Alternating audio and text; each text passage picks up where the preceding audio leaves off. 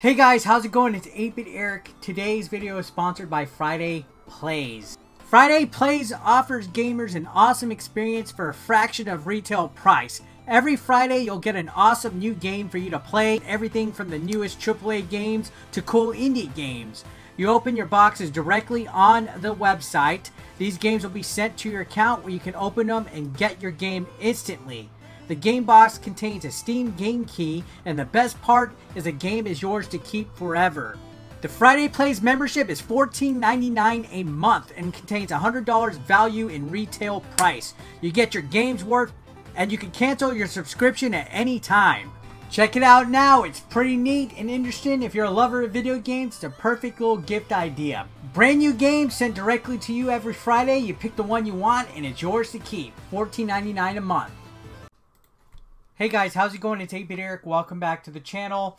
I have an interesting article about the Xbox Series X. Now, we do know that for the most part, Microsoft doesn't release their sales figures. We actually touched on this yesterday.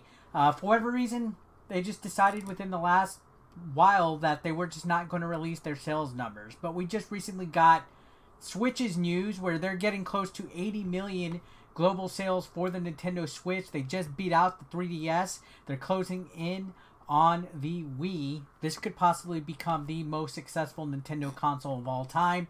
Then we just recently got some numbers for the PS5, which they're crushing it. They are absolutely killing it. So, interesting article here is talking about UK Xbox Series X sales for January 2021. Again, we typically don't get sales numbers for Microsoft, but this is all a reported speculation through some sources. Games.industry.biz actually reported this news on Twitter.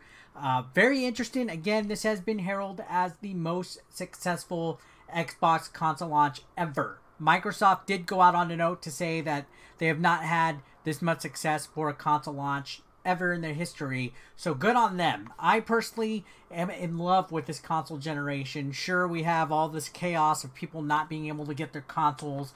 We have the chaos of scalpers being prevalent. We have the chaos of games just kind of being slowly drip-fed. A lot of people have their mixed receptions about the consoles, this new next gen, but I'm personally enjoying it. I'm loving it. I'm playing the games. I'm playing the Xbox. I'm playing the PS5, and I love that gaming is doing successful this go around, especially Microsoft. So good on them. Now let's read this news article real quick. If you're not subscribed to the channel, click the subscription button. Xbox Series X beat PS5 and Switch in UK hardware sales for January 2021.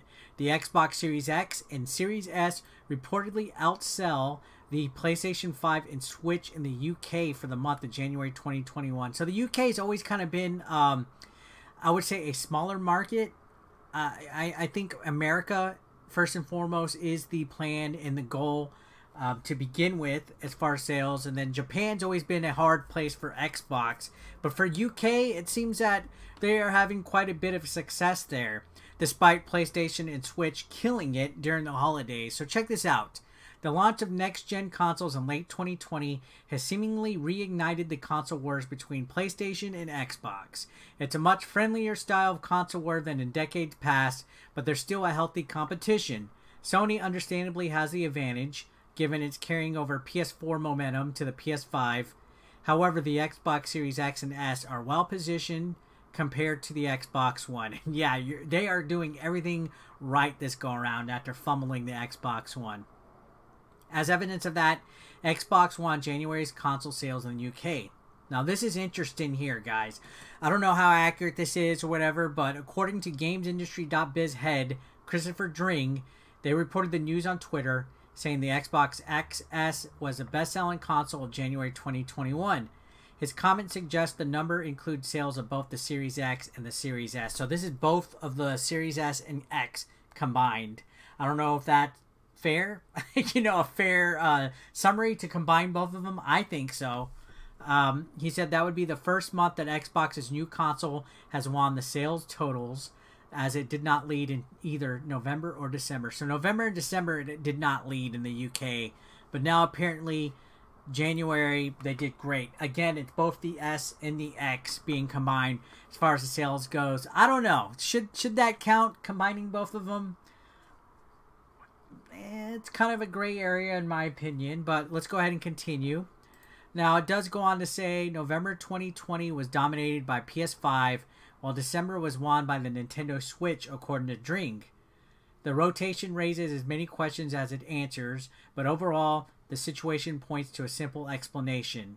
The UK console market is likely restrained as much or more than the US and Japanese markets for new consoles.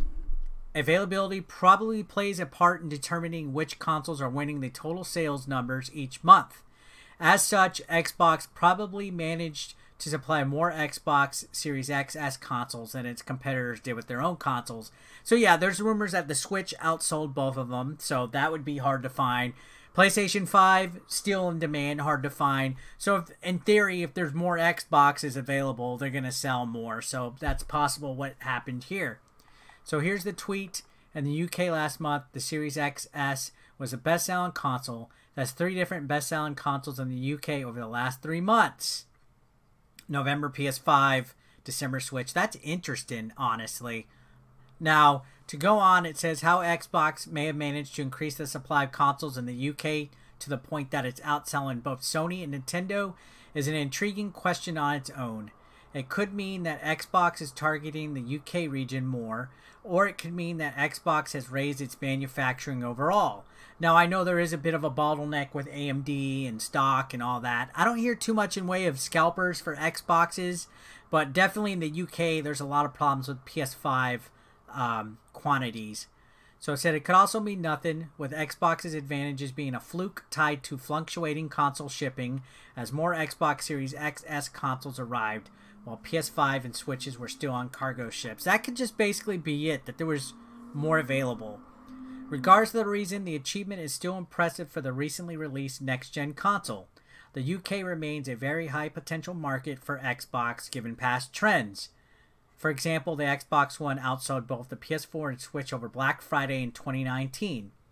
If there's a market where Xbox can keep up with or even overtake the PS5, it would probably be in the UK. So, very interesting. I didn't know they have such a better foothold in the United Kingdom, but a very interesting story nonetheless about Xbox. So good on them. Congrats. Again, we don't ever get official sales numbers though. I have no idea why Microsoft chooses to withhold their information, but according to this report, they did it. I don't know how accurate it could be. Let me know your thoughts in the comment section down below. I'd love to hear what you guys have to say. And I will see you guys on the next one. Thank you so much, guys. Take care.